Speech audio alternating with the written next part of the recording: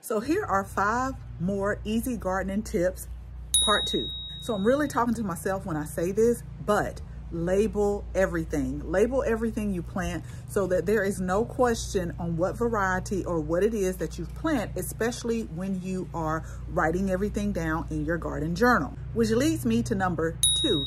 Keep a gardening journal. You're not going to remember everything, and when you write things down, when the season starts to slow down during the fall and winter months, you can go back through your journal and look through everything that worked, everything that didn't, and that way you can plan for the next gardening season.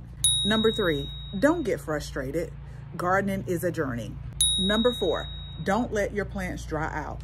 Oftentimes when you don't water enough, this can cause the plants to go into stress. You don't want to do that, but you also don't want to overwater. So make sure you're keeping up with the watering requirements, and remember, mulch will help. And the last tip, you gotta have fun. You gotta have fun and enjoy the process so that you can reap the benefits. So you want more gardening tips, make sure that you subscribe to our channel.